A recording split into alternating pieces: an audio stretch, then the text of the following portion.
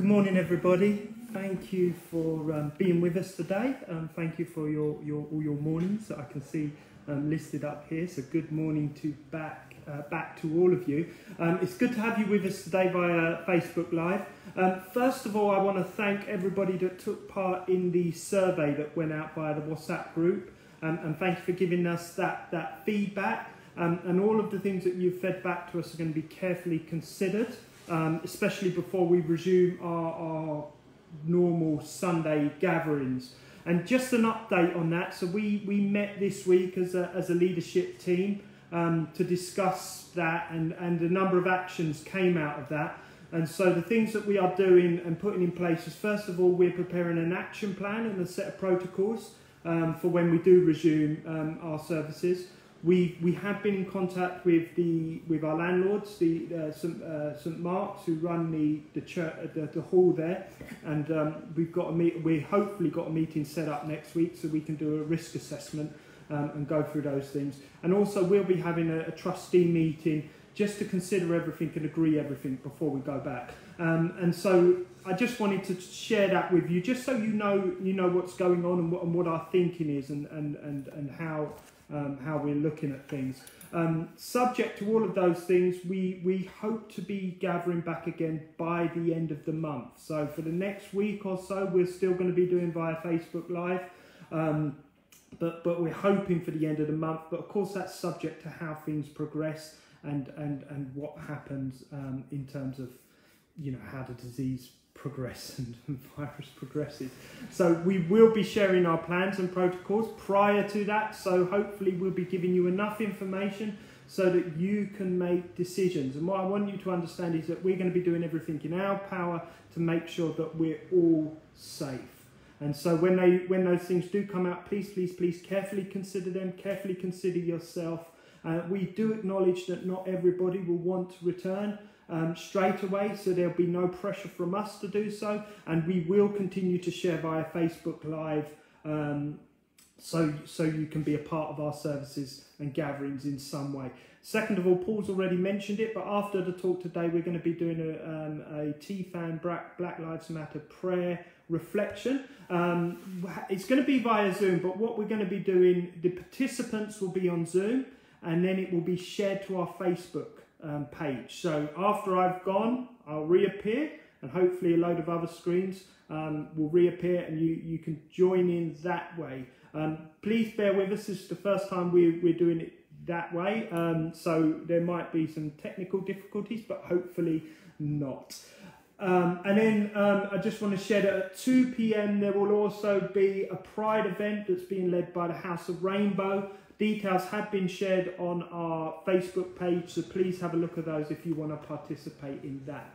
Okay, let's pray this morning. Dear God, we thank you for your goodness, for your grace, for your mercy. We thank you for your loving kindness. We pray that you will speak to us, you will challenge us, Lord God, you will help us, Lord God. Give us words of comfort, give us words of peace, give us words of hope. In Jesus' name, amen. I want to direct your attention this morning to the book of Proverbs, chapter number 18, chapter number 18, verses 15 to 16. And the Revised Standard Version reads this. It says, "An intelligent mind acquires knowledge, and the ear of the wise seeks knowledge. And man's gifts make room for him and brings him before great men." The Message version of the Bible reads this. It says, "Wise men and women are always learning, always listening for fresh insights. A gift gets attention. It buys the attention of eminent people." And what I want to question today, the question I want to ask today, is what have we learnt during this lockdown period? What have we learnt during this pandemic? What have we learnt during this crisis? What have you learnt about yourself, about your life, about how you deal with things, about your faith, about your world, about what's going on in you and how you process things? What are the things that you are going to take away from this? I want to ask how your experience during the last 15 weeks is going to shape you going forward. How are you going to grow and thrive going forward? You know, as I reflect over the last 15 weeks, our world has changed drastically, almost beyond recognition. In the last 15 weeks, we have been forced to engage new ways of doing things, new working practices. We're all experts in Zoom, Teams, Skype, and a variety of other tools that we now have at our disposal. We have been forced to engage in new schooling practices. We have been forced to engage new realities, and we've been forced to think of new and creative ways of connecting and engaging with each other and those that the nearest and dearest to us. We've been forced to engage in new realities. And while some of these realities have been good for some people are loving the lockdown period, some people are loving working from home. For others, they've not been so positive, and for others, they've certainly not been welcomed. And so the last 15 weeks has been a mixed bag for different people. But we have had to accept and adapt to things that we have had little or no control over. You've done well because you've adapted. You've done well, regardless of how well you feel you've done well because you're engaging, you're reaching out. And as we now edge our way out of this lockdown period, I think there's going to be more change ahead of us. I think there's more change to come. I think what we've experienced in the last 15 weeks is just the beginning. You know, as we come out of this lockdown, each one of us will need to choose how fast we individually move forward. And whilst many of us will have a choice over this, many of us will not. You know, it's interesting to me as I listen to people, you know, saying, well, I'm not sure about this, that, and the other. We're in a place of luxury if we have the ability to choose how we edge out of this lockdown. But a lot of people don't have that choice. You know, whilst those of us, and I say those of us because again we assume everybody has experienced this working from home, but no, everybody hasn't. While those of us who work in offices have been able to work from home, over the coming weeks we are going to have to go back to some sense of normality. We are going to be expected to go back to some sense of what we used to go back to. Now, what that will look like, who knows? And I'm sure it will be different for different people and different companies. But, you know, things will progress back to normal. But whilst they go back to normal, things will be different. You know, in September, schools, colleges, universities will go back to full attendance. And we will need to navigate this. Us parents will need to navigate this. Teachers and lecturers will need to navigate this.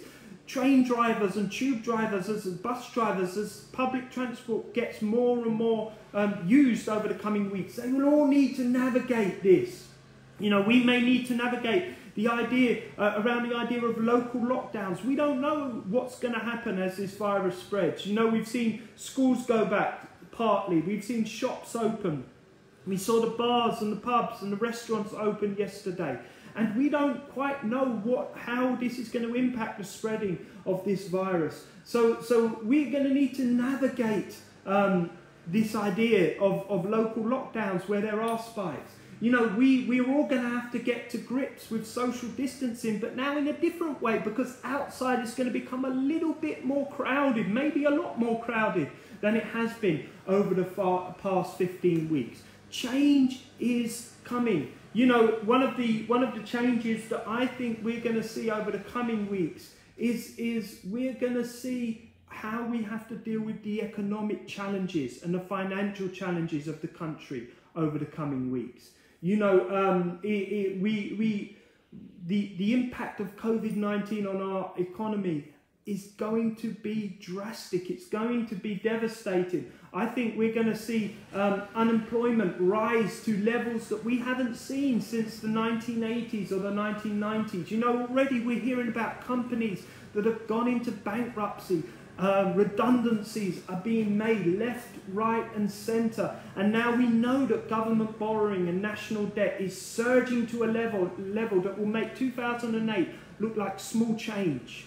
You know, all of this change, we're going to have to navigate. We're going to have to come to terms with. If we think the last 15 weeks has been difficult, well, the coming weeks and months is going to be, I think, just as difficult. And I've said all of that, and I don't want to depress you this morning. I don't want to leave you with depressing thoughts. But in the midst of all of that, I believe that we are called to thrive. I believe that we are called to live. I believe that we are called to grow. I believe that we are called to shine. I believe that we are called to become more full of life, full of hope, full of love, full of joy, full of peace. More and more and more full of those things. And our challenge is going to be that in the midst of all of that stuff going on, how are we going to thrive? And in what ways are we going to thrive? And what will thriving look like in each of our new realities?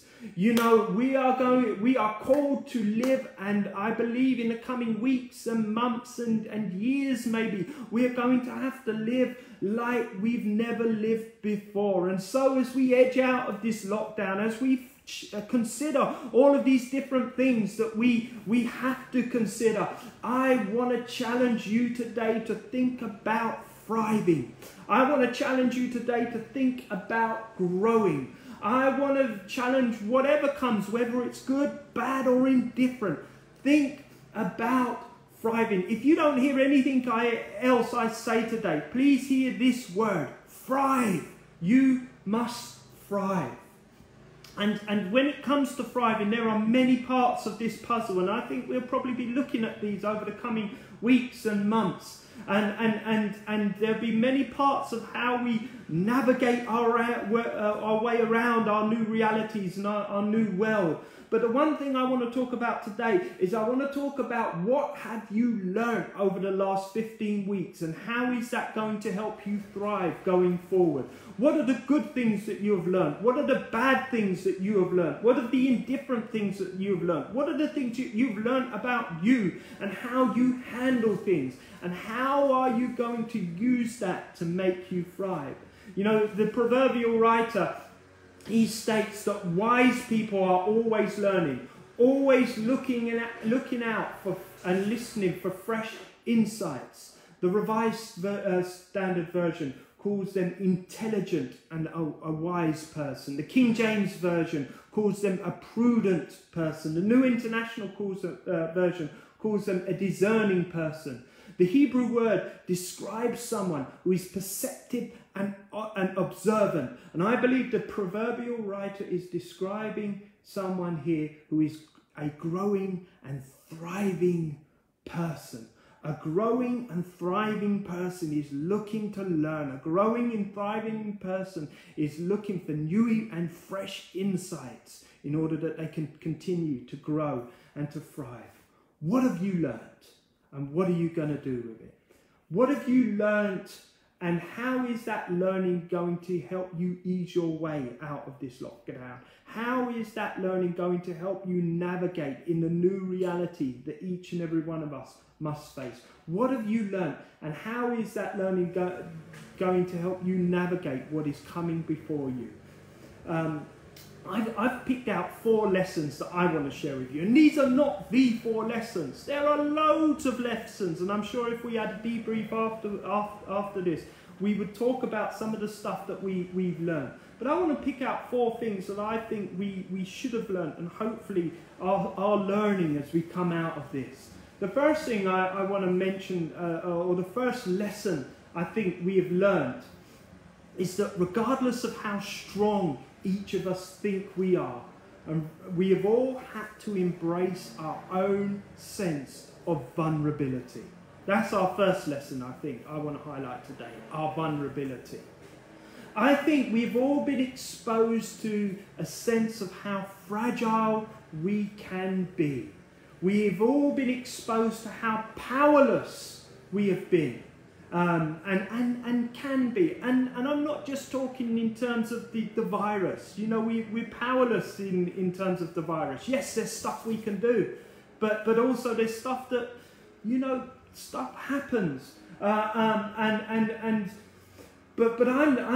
talking about all of the other stuff that we've had to deal with, the powerlessness we felt in terms of lockdown and how we've been able to interact with people. You know, one of the things that sticks out for me is the powerlessness that we had around at the end of Grandad's life, and how we couldn't see him even though we wanted to at certain points, and we had no control over it. There was nothing we could do about it, and we had to ride the wave and just see where it took us.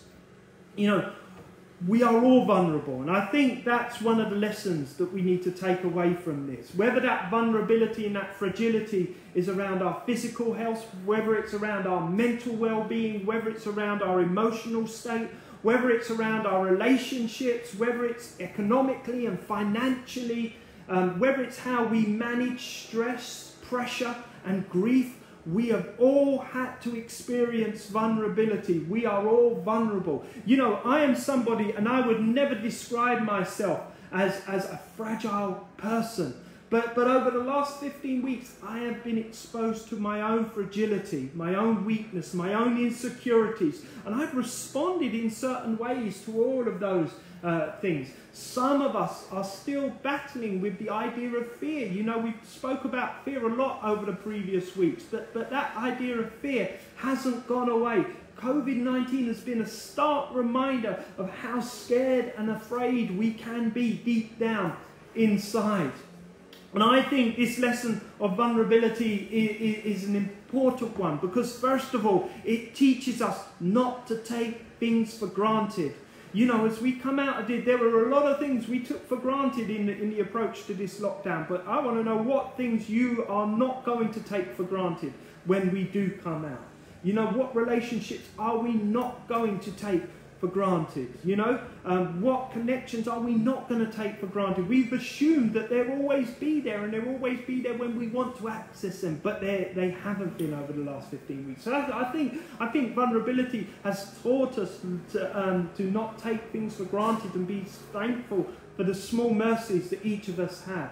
I think things, you know, things like our health, our families, things we have access to, that we haven't had access to. Vulnerability teaches us how to face our worst fears and our worst nightmares head on, how to manage negative and sometimes toxic emotions. That's what vulnerability teaches us. Maybe it has taught us methods and ways of managing things like our well-being, our emotions and our relationships. And I'm here to let you know today that as we come out, we're going to need some of those lessons, and we're going to need to continue to learn those lessons. Maybe this idea of vulnerability as is teaching us, I say is teaching us because I think we're all prone for panic, but maybe it's teaching us how not to panic, how to deal with our own panicking selves, and how not to live in a heightened state of emotions.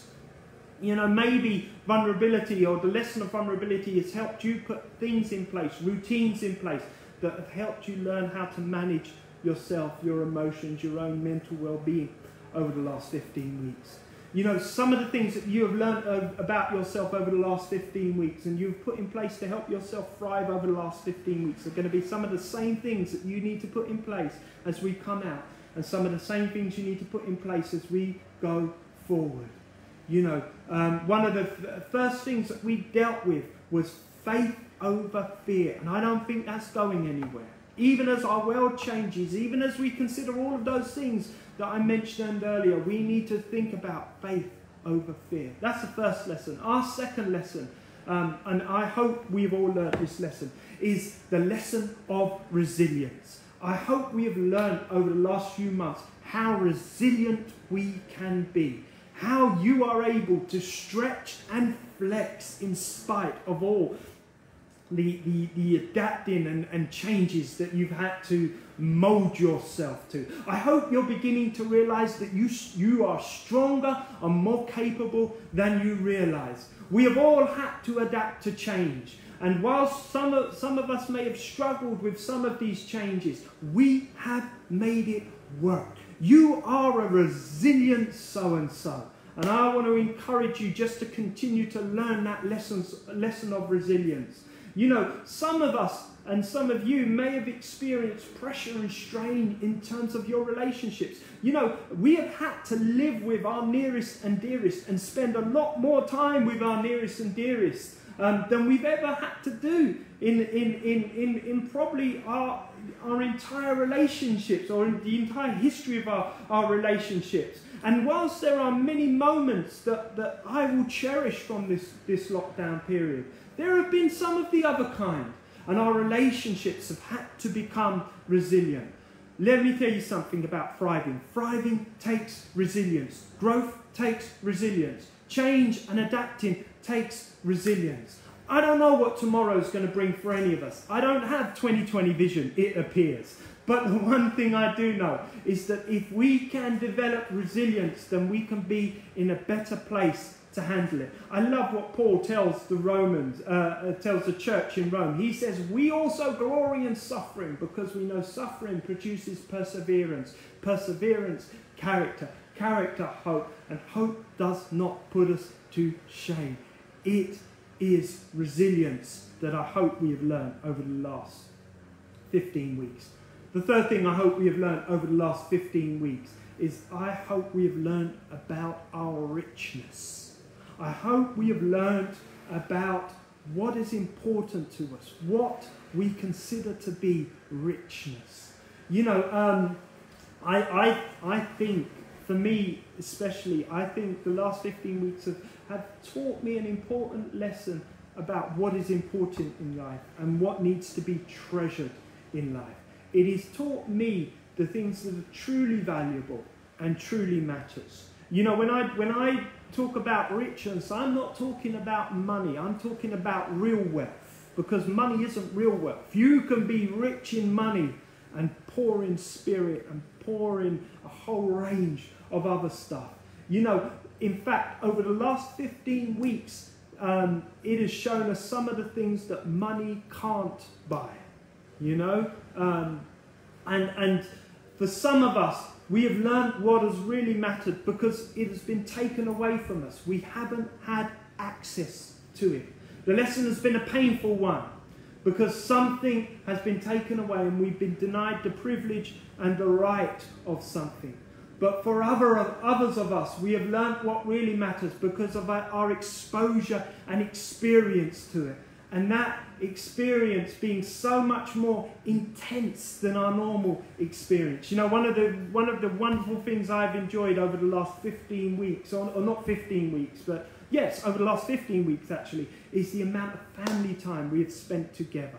I have loved what we have done as a family. I've loved our walks, our cooking together, our creating, our making, our doing things that are different, our way of trying to break the day up and do something different, or break the monotony up and do something slightly different. You know, since Marley went back to school in early June, I have loved the fact that I've been able to drop him off most days at school and pick him up most days at school. That is something I will treasure.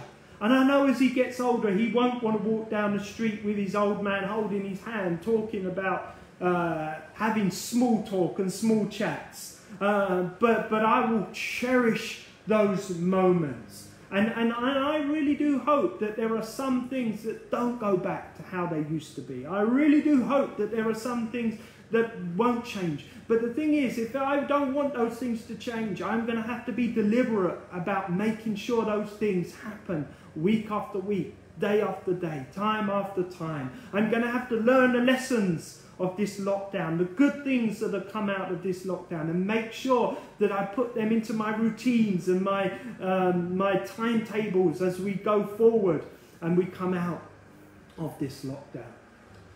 The fourth thing I want to just talk about what I believe we have learned over the past 15 weeks. I believe we have learned about inequality, and I believe that we have learned about injustice.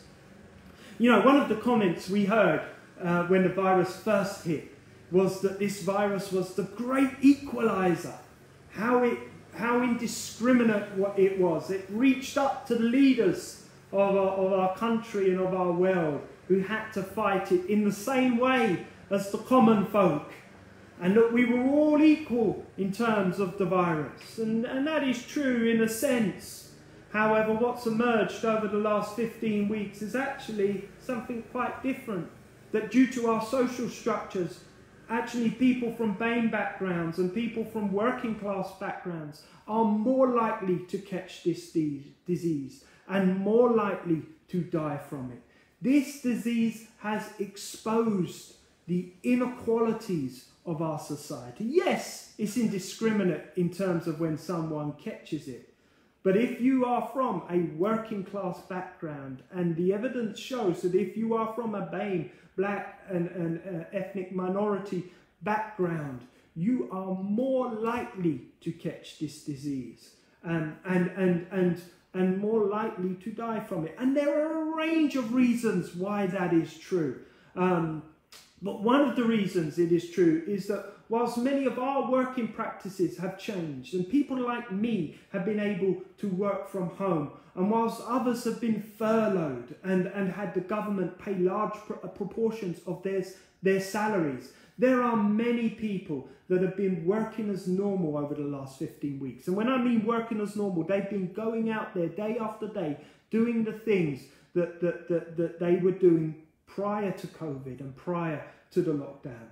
These are people who are paid the lowest salaries. These are some of the poorest people of our society. These are people from BAME backgrounds, as I just mentioned. These are people that have been on the front line and are on the front line and are exposed daily to this virus. These are people that are more likely to be to experience poverty. These are people that are more likely to have adverse health conditions.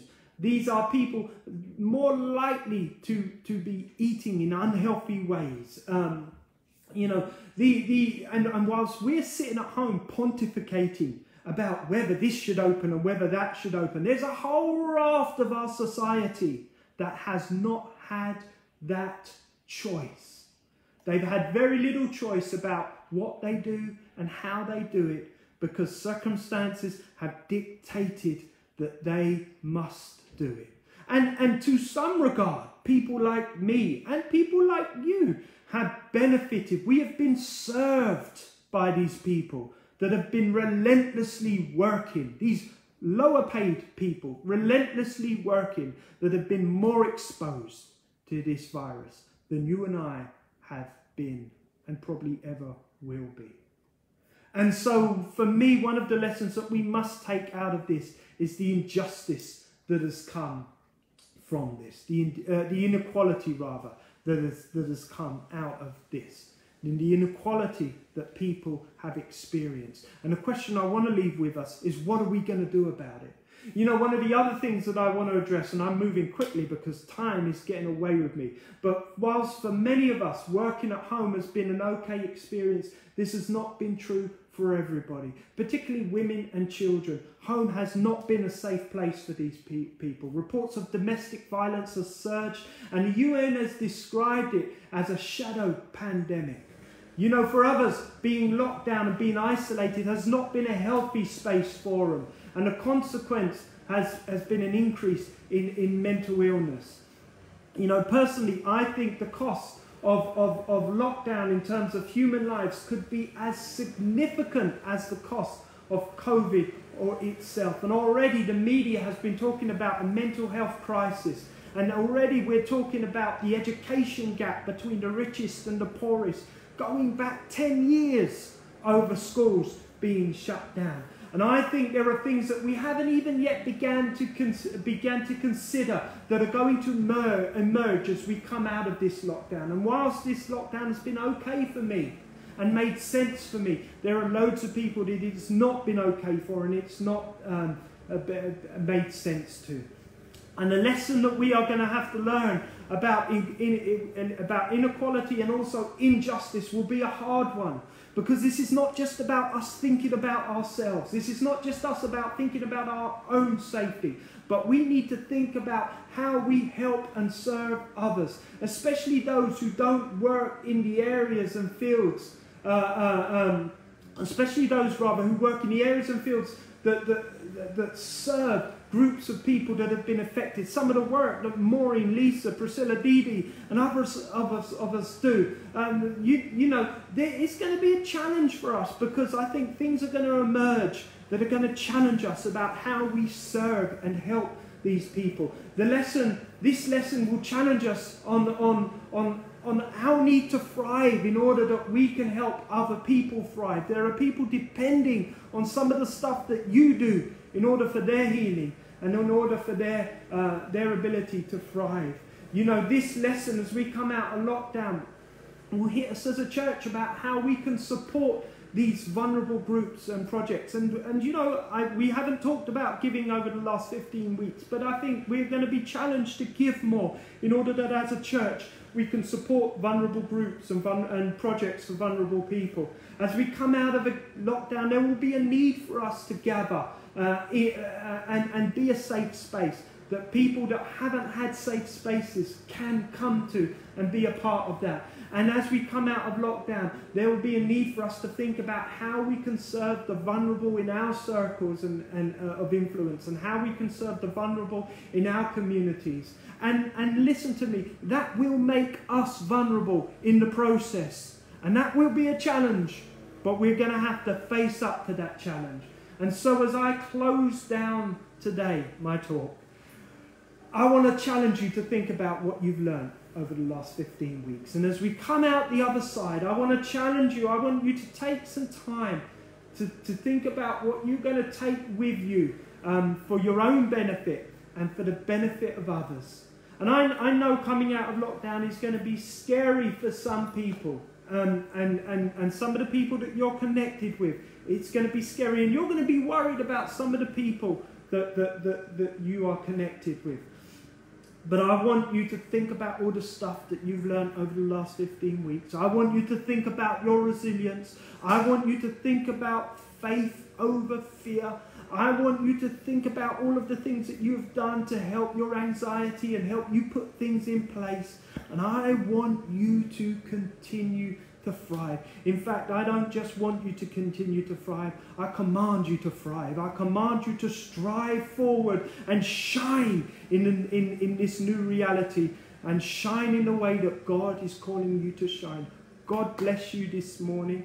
Have a great afternoon. Please, please, please join us as I log off, and in 5 minutes, hopefully I will log back on, and we'll be going into our next session of what we're doing today. Have a great afternoon. Love to you all. Amen.